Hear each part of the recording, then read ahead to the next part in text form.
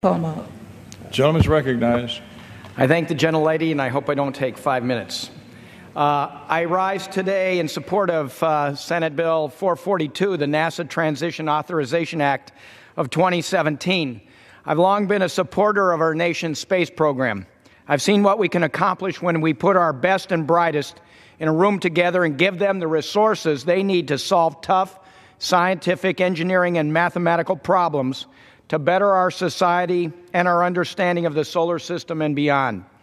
The bill before us today ensures the hardworking people at NASA and the thousands of private aerospace workers in Colorado and across the country have a constancy of purpose and the backing of the Congress to continue advancing our quest to understand our planet and explore other celestial bodies.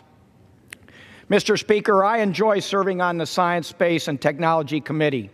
While we may not agree on every issue, when it comes to our space programs, we come together and find the best solutions to the problems we face, and this bill does exactly that. As my colleagues on this committee know, I am very passionate about getting our astronauts to the surface of Mars. This bill will require detailed plans from NASA on how to do that and, more importantly, on the timelines so that we can get to Mars through the development of a human exploration roadmap. In addition to this roadmap, Section 435 of the bill also requires NASA to report back on the feasibility of a human mission to Mars by the year 2033. 16 years from now, Earth and Mars will be aligned for what could be the most significant and inspirational journey in history.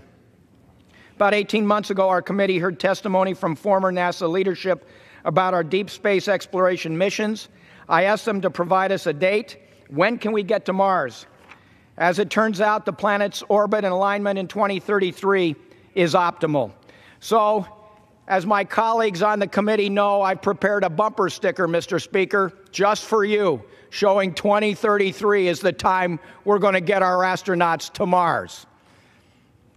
I want to thank Chairman Smith. I want to thank my friend Mr. Babin and Ms. Johnson, as well as Dr. Barra, for allowing me to work and to help put Section 435 into the bill. I know we can do this. It is a mission that all Americans will be proud of. They're so proud of our space program and the scientists and engineers at NASA, and this will give us a real goal and a real project to get our astronauts to Mars by 2033. And with that, I would yield back to the gentlelady. Ms. Johnson reserves. Mr. Babin.